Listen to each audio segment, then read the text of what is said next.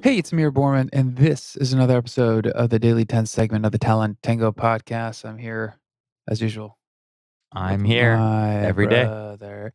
Yeah, we wanted to talk about today the interview hurdles, right? So different steps in the process, and I think what's well, the reason we're talking about is it happened today. So we like talking about stuff that just happened during the day. But we had a candidate on who was talking about himself for about a few minutes straight, nonstop, and, at some point, you're getting inundated. It's the fire hose of just information without context. It's just like, let me just throw up my entire life story, but you'd really like to interject and ask some questions and really be able to, engage versus just have that person just run on. And I think if that happens, with a external recruiter, as we're just, doing an initial call, that's okay, but for like a initial phone call with a client or a hiring manager, that becomes very challenging. Well, I mean, I think one, you got to know your audience and the medium. So if it's a phone interview, you don't have cues on either side, right? So as the person that's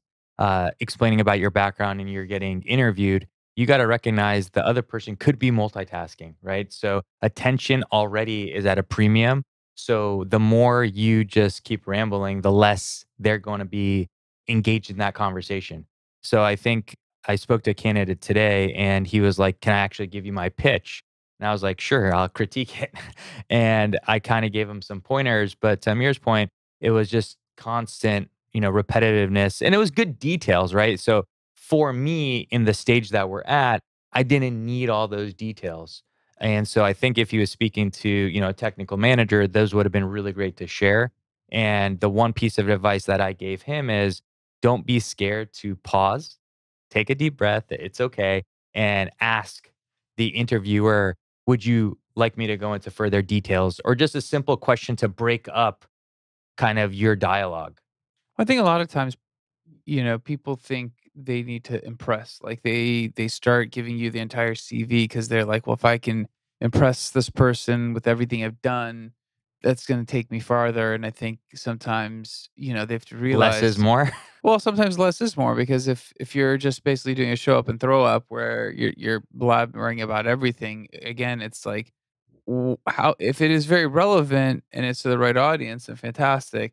If that's to every single, you know, interview in the interview process, it could be a little bit iffy because if it's, let's say you're out talking to, somebody who's internal and they're looking for soft skills and checking, comms and going through some basic technical and fit, and you're not able to understand the level of the depth that you need for each audience. To me, that really slightly telling because I'm like, well, is this person actually having EQ? Does he understand? She understand the context of the situation? Do I need to know the inner workings of your code? Maybe not. If I'm recruiting accountants, do I really need to understand how you applied whatever new regulations? No. Yeah, we actually have a client that part of their interview process is to explain things in three distinct steps. One to like a not like a child, but somebody of elementary school education level. So something very basic, very high level. Then it would be to an internal product partner. So somebody that is technical, but not as technical as the last step would be to explain it at a hiring manager level. So extremely technical. And they do this because they want to see, can you explain it, fundamentally to somebody that doesn't understand anything of what you're talking about and then go up the ladder. So to Amir's point, it is a technique that we do have a client that uses that. It's super important because if you think about it, if you're able to explain something complex simply, you will understand the fundamental principles of it. And if you are gonna use, even if you are explaining to him a lot of technical jargon or whatever your industry lingo is, then they're worried about maybe, okay, if this person has to communicate outside of just the circle of people they're talking to, Right. can they handle the communication? So, I'm a firm believer in the least amount of words, simplistic, level you can get it down to, explain it and move on. Caveman style. Well, I mean, I don't know if we need to grunt answers, but on a side note, the best part of grunting answers. So, we were actually with my best friend from high school. This is probably like 15 years ago. We were in Europe. We were in Budapest, cannot read it. I mean, I cannot Hungarian Great alphabets. country to visit, by the way. It was fantastic fun, but we got there and we both realized that there was a massive gap to language barrier. Like, we literally could not. I mean, it was impossible. And this is like, you didn't travel with your phone because, mobile expenses were so high. You just didn't do that. So we're standing there and we're looking at each other, and and Dave turns around and he just kind of points and grunts at some food.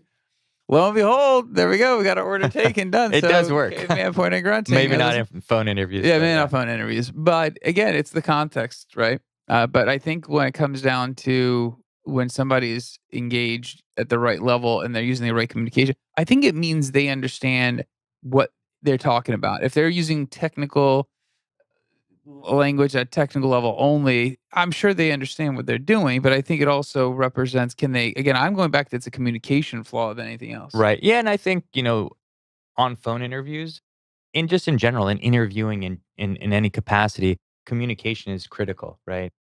Even if you're going to be in the back room, just hacking at code, like people still want to know that you can communicate and communicate effectively. And I think one other aspect of communication that sometimes people don't think about when, especially doing phone interviews, is listening.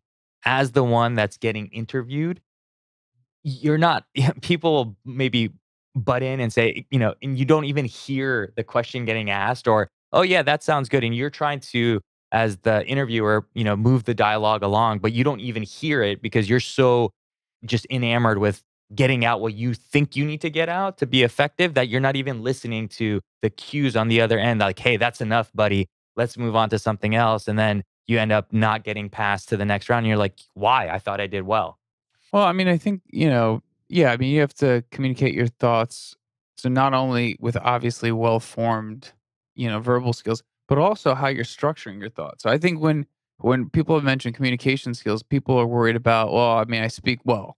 Well, that's not what they're trying to see. Can you actually provide your thoughts in a fashion that's appropriate for the audience? Can you frame your thoughts in a succinct way? Can you answer the question directly? Do you dance around the question because you're a little unsure? So I think there's a million things that Sure, people are yeah. checking for. And obviously, if it's a phone interview, you're right. There's no body language, right? And it's a little bit more. You have to be listening for tone, be a little bit more self. And if you're not doing a lot of interviewing, you might find yourself in a position where you might get caught out by just, again, doing a show up and throw up, and you're just, rambling on for 6 minutes, and the other person is going to lose interest as well. So that's the dangerous part, is you might be at the top of your game. You might be awesome what you do, but if you lose the other person in the process, it could be a hiring manager. I mean, it's hard to get them back because you're starting to, there's first impressions being made. They're making assessments on you. They're making judgments. If they're like, oh my God, I'm going to start multitasking while I'm listening, then you're done. Yeah, and then it's really gonna be based on how strong of a resume you have. Really, that's what you're basing the rest of your candidacy on, is how strong the CV was. And I think recognizing that this is a next hurdle, right? This is the phone interview. The next hurdle is to maybe go on site or do a technical interview, whatever the case is. So it's recognizing that. And I think also practice. Get a friend in front of the mirror, record yourself. Most people have, smartphones these days, and just say, okay, so tell me about yourself, and then go through that and listen to it yourself, or have somebody listen for you as you're doing that. And what's your opinion? I think if you're going through an interview cycle, it's really critical to literally call a friend and say, "Hey, let's do a quick mock," because that's invaluable feedback, and also just, practice. Yeah, we get. I mean, it's funny. You get a lot of candidates who go, "I'm just rusty," and they just hopped on for the interview, and it It shows. shows, and they don't make it past. And you're like, you're right. Like a little bit of practice, a little bit of just getting the rust off would be a big change. So out there, curious, have you ever done that? Have you ever gone out and done some just prep mock calls with your somebody in front of the mirror, like Arash said? That's not a bad And again, it's suggestion. step 2 in the interview process for most companies. So it's a critical step, the phone interview. Resume, phone interview, go. That's it. Bye bye.